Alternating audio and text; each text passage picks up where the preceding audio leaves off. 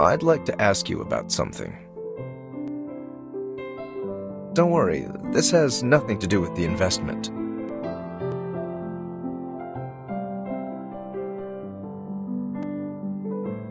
Don't you have any confidence in your work report? Too bad. I'm not so confident in you. I looked at your resume. Pretty good grades in school, but a career underachiever. Other than your company, you have no other TV or film-related experience.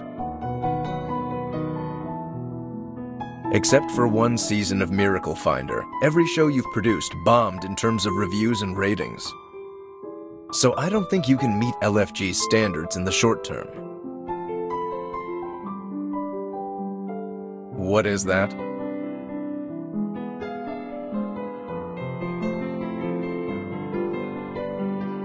That sounded kind of dumb.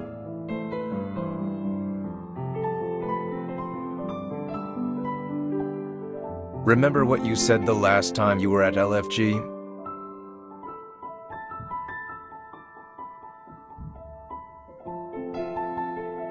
What's that?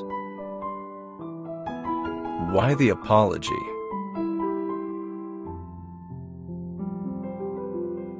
So you do know the meaning of rudeness. Don't dwell too much on it. I've forgotten about it already. If that were the case, you would have been thrown out by security twice already. Not bad. You're not as dumb as I thought. I just want to make sure you'll keep what happened the day of the car accident a secret, right?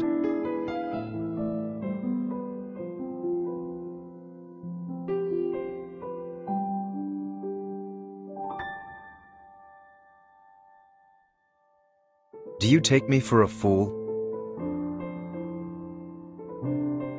Maybe, but it would sure be bad for you if you don't.